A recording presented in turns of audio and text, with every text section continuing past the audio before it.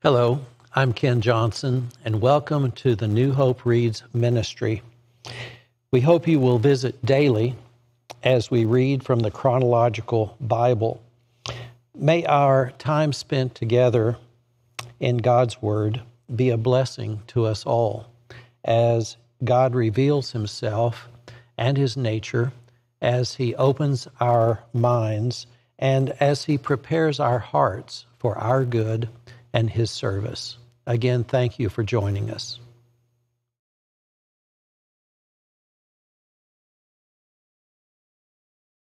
Welcome to New Hope Reads. This is Day 319, November 15th. We're going to be reading various places in Acts today. You picked a great day to read the Bible. We'll start in Acts chapter 15, verses 22 through 35, the letter for Gentile believers. Then the apostles and elders, together with the whole church in Jerusalem, chose delegates, and they sent them to Antioch of Syria with Paul and Barnabas to report this decision. The men chosen were two of the church leaders, Judas, also called Barsabbas, and Silas. This is the letter they took with them.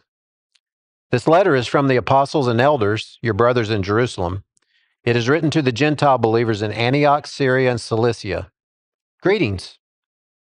We understand that some men from here have troubled you and upset you with their teachings, but we did not send them, so we decided, having come to complete agreement, to send you official representatives along with our beloved Barnabas and Paul, who have risked their lives for the name of the Lord Jesus Christ. We're sending Judas and Silas to confirm what we have decided concerning your question. For it seemed good to the Holy Spirit and to us to lay no greater burden on you than these few requirements. You must abstain from eating food offered to idols, from consuming blood or the meat of strangled animals, and from sexual immorality. If you do these, you will do well. Farewell. The messengers went at once to Antioch, where they called a general meeting of the believers and delivered the letter. And there was great joy throughout the church that day as they read this encouraging message. Then Judas and Silas, both being prophets, spoke at length to the believers, encouraging and strengthening their faith. They stayed for a while, and then the believers sent them back to the church in Jerusalem with a blessing of peace. Paul and Barnabas stayed in Antioch. They and many others taught and preached the word of the Lord there. Acts 15, verses 36 through 41, Paul and Barnabas separate. After some time, Paul said to Barnabas, "Let's go back and visit each city where we previously preached the word of the Lord to see how the new believers are doing." Barnabas agreed and wanted to take along John Mark, but Paul disagreed strongly, since John Mark had deserted them in Pamphylia and had not continued with them in their work. Their disagreement was so sharp that they separated. Barnabas took John Mark with him and sailed for Cyprus. Paul chose Silas, and he left the believers, entrusted him to the Lord's gracious care. And then he traveled throughout Syria and Cilicia, strengthened the churches there. Acts chapter 16, verses 1 through 5, Paul's second missionary journey. Paul went first to Derbe and then to Lystra, where there was a young disciple named Timothy. His mother was a Jewish believer, and his father was a Greek. Timothy was well thought of by the believers in Lystra and Iconium, so Paul wanted him to join them on their journey. In deference to the Jews of the area, he arranged for Timothy to be circumcised before they left, for everyone knew that his father was a Greek. Then they went from town to town, instructing the believers to follow the decisions made by the apostles and elders in Jerusalem. So the churches were strengthened in their faith and grew larger every day. Acts 16, 6 through 10, a call from Macedonia. Next, Paul and Silas traveled through the area of Phrygia and Galatia because the Holy Spirit had prevented them from preaching the word in the province of Asia at that time. Then coming to the borders of Mysia, they headed north for the province of Bithynia. But again, the Spirit of Jesus did not allow them to go there. So instead, they went on through Mysia to the seaport of Troas. That night, Paul had a vision. A man from Macedonia in northern Greece was standing there pleading with him, "Come over to Macedonia and help us." So we decided to leave for Macedonia at once, having concluded that God was calling us to preach the good news there. Acts chapter 16, 11 through 15. Lydia of Philippi believes in Jesus. We boarded a boat at Troas and sailed straight across the island of Samothrace, and the next day we landed in Neapolis. From there we reached Philippi, a major city in that district of Macedonia and a Roman colony, and we stayed there several days. On the Sabbath, we went a little way outside the city to a riverbank where we thought people would be meeting for prayer. We sat down to speak with some women who had gathered there. One of them was Lydia from Thyatira, a merchant of expensive purple cloth who worshiped God. As she listened to us, the Lord opened her heart, and she accepted what Paul was saying. She and her household were baptized, and she asked us to be her guest. "If you agree that I'm a true believer in the Lord," she said, "come and stay at my home." And she urged us until we agreed. Acts chapter 16, verses 16 through 40, Paul and Silas in prison. One day, as we were going down to the place of prayer, we met a slave girl who had a spirit that enabled her to tell the future. She earned a lot of money for her masters by telling fortunes. She followed Paul and the rest of us, shouting, "Those men are servants of the Most High God, and they've come to tell you how to be saved."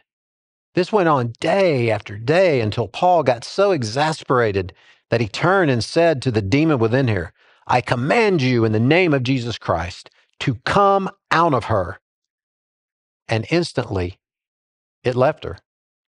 Her master's hopes of wealth were now shattered. So they grabbed Paul and Silas and dragged them before the authorities of the marketplace. "The whole city is in an uproar because of these Jews," they shouted to the city officials. "They're teaching customs that are illegal for us Romans to practice." A mob quickly formed against Paul and Silas, and the city officials ordered them stripped and beaten with wooden rods. They were severely beaten, and then they were thrown into prison. The jailer was ordered to make sure they didn't escape. So the jailer put them into the inner dungeon and clamped their feet in the stocks.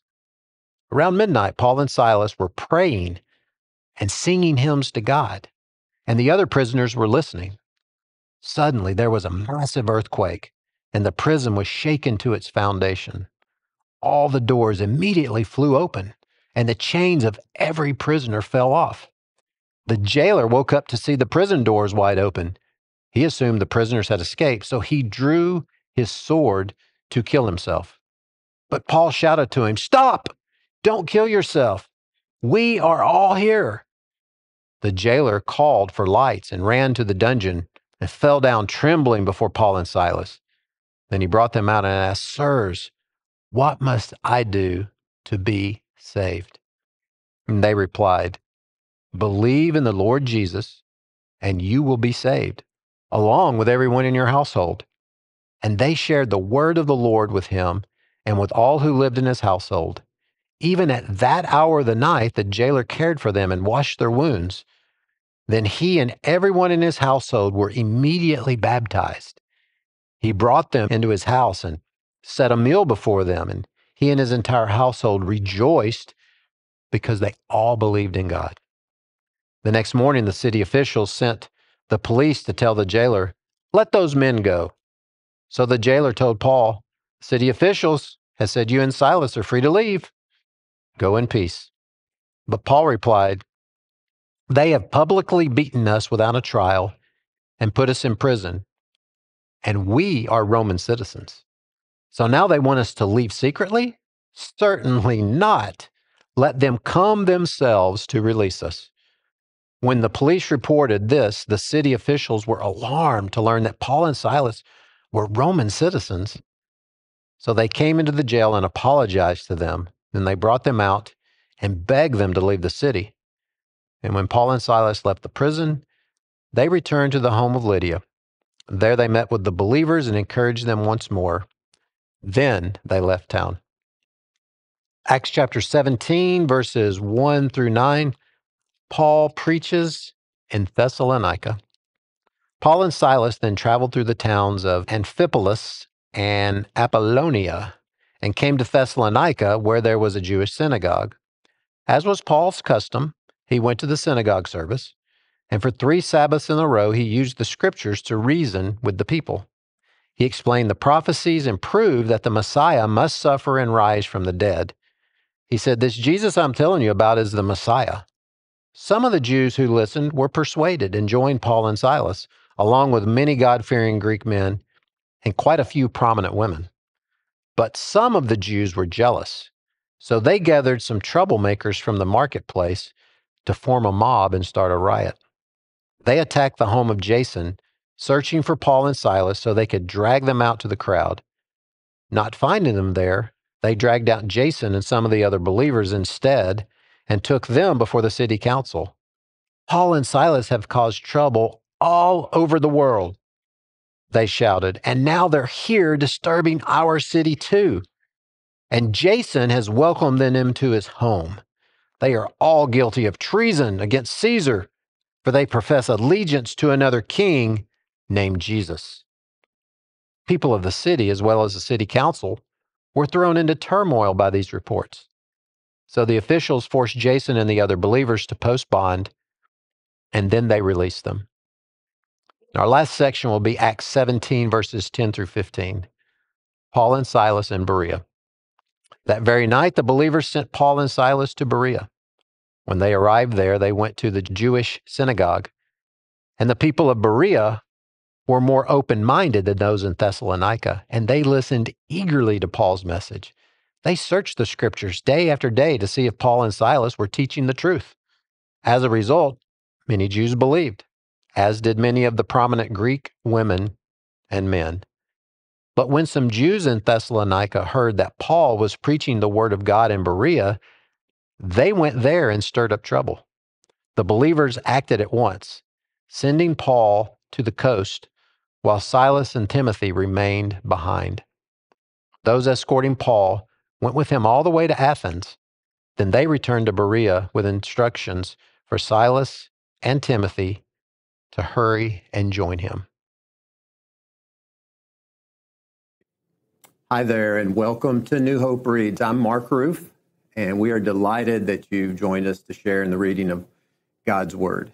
It's very important that we share this together and be in God's Word daily. And by the way, we'd like to invite you to join us here at New Hope Church of Christ anytime you get a chance. Sunday mornings, we have classes at 9:30. We have worship at 10:30, and you can join us live or online. Have a blessed day.